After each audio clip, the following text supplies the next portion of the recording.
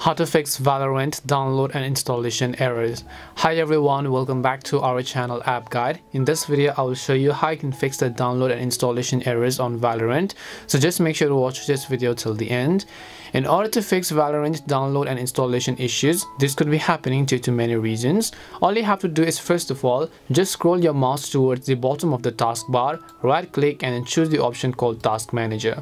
And once you go to Task Manager over here, just end any of the Riot games, Vanguard or even the Valorant processes. So if you're seeing any type of those messages over here, so in this case you can see Vanguard, just right click on it and then click on the End Task button. Now anything you see related to, let's say, Riot games or Valorant, you want to simply do the same.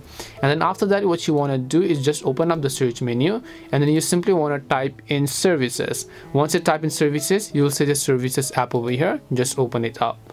Now under the services tab, just type in VGC, and then once you type in, let's say, VGC over here, at the very top you can find this VGC app. Just right click on it and then choose the option called properties. Once you come to properties over here, you can see startup type. Yours could be set to manual, so what you want to do is set it to automatic. Once you set it to automatic, click on apply and then hit the OK button. Now after you've done that, you might also want to simply open the settings application. Then you might want to go to apps, go to installed apps, and then over here you might want to uninstall Riot Vanguard or Riot games. So just look for the Riot Vanguard option over here.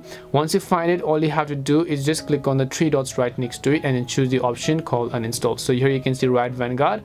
Click on the three dots, click on uninstall and see if that solves the problem. If not, then also try to make sure that you have enough drive storage. So let's say that you have two drives and you're installing Valorant on either of these drives. You want to make sure that both of these drives have enough storage available. If it doesn't have storage available, then it will not be able to go ahead and then download those files over here. So make sure that that is not the case as well.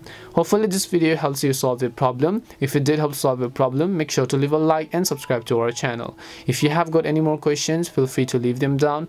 Thank you very much for watching and see you soon in our next video.